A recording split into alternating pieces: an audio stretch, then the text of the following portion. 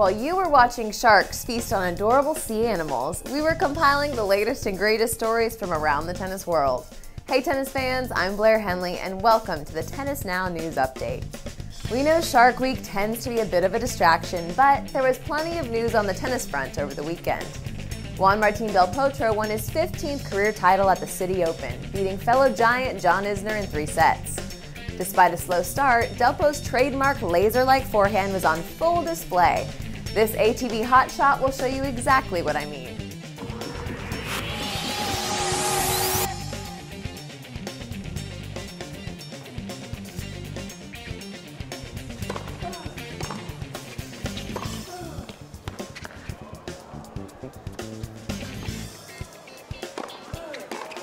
Oh, Del Potro's got him.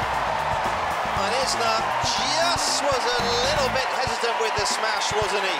When the big man read it.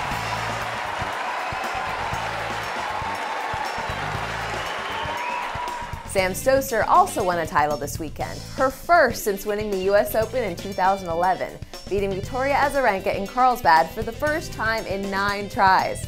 While she celebrated with a little water slide action, Azarenka pulled out of Toronto with a back injury.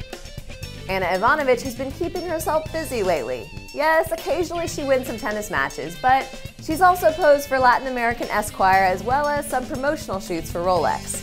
Must be nice to be multi-talented. The 15th ranked Serb is scheduled to play in Toronto this week. Fresh off her relationship with Superman actor Henry Cavill, Big Bang Theory star Kaley Cuoco was spotted over the weekend hanging out with what tabloid site Just Jared was originally calling a shirtless mystery man. Well, that mystery man just happened to be world number 518, Ryan Sweeting. While the matchup may seem like a 10 on the randomness scale, Cuoco is an ex-tennis player herself, and she's also good friends with the Bryan brothers. We do know one thing for sure. If Cuoco starts showing up at ITF Challengers, it will be the most exciting thing to happen to the minor leagues of tennis since Red Foo. The Forbes list of the highest paid female athletes has been released, and let's just say it pays to be a tennis player. The top 4 spots go to Maria Sharapova, Serena Williams, Li Na, and Victoria Azarenka respectively.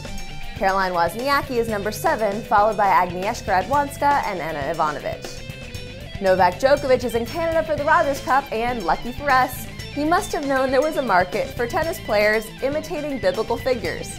Keep in mind this video was shot after he did sprints while carrying his coach on his back.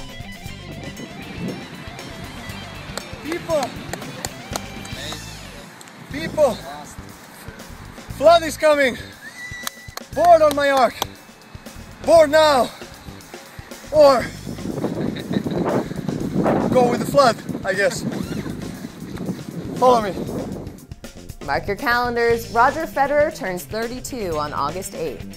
TennisSpace.com is reporting that if Del Potro or Berdych were to win the title in Montreal, they could overtake Federer, who is currently sitting at number 5 in the rankings.